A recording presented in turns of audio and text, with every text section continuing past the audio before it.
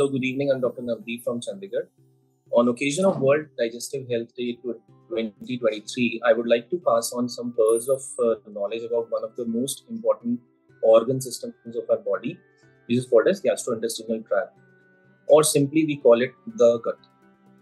As you know, this year's theme for this Digestive Health Day is Your Digestive Health, a Healthy Gut from the Start. So let us talk about the importance of maintaining a healthy gut right from the word go. That means right from the birth.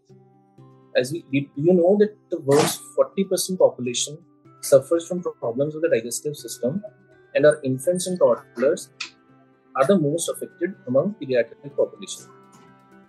Gut health has become a hot topic in recent years, and the gut is now recognized as our secondary brain.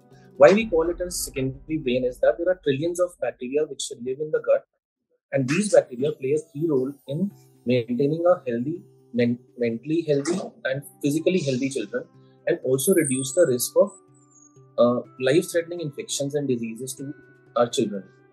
Our famous Greek philosopher Hippocrates also once said that all diseases begin from the gut. This is true because 70% of our whole body's immune system originates from the gut.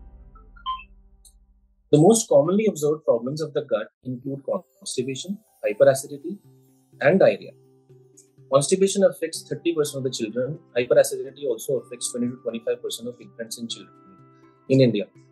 And diarrhea, as we all know, is a very, very common problem which can lead to severe illnesses, dehydration, and sometimes death in less than 5 years of age.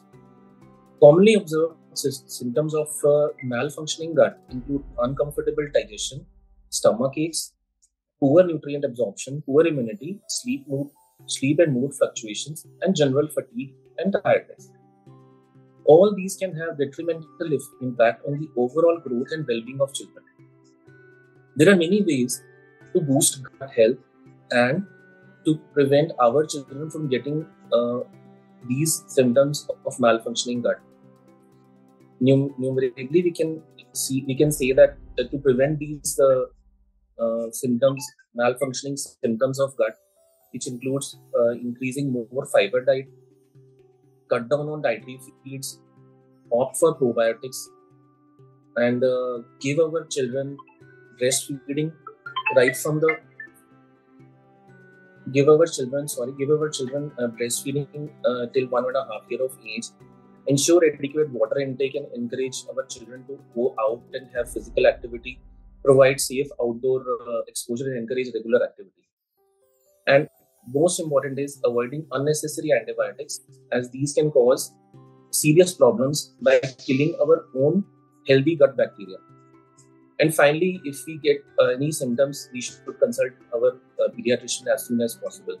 So dear parents, at the end, I would say that this World Digestive Health Day, let us pledge to invest in our child's gut health to improve their overall health in the short term and set them up for a good health later in life.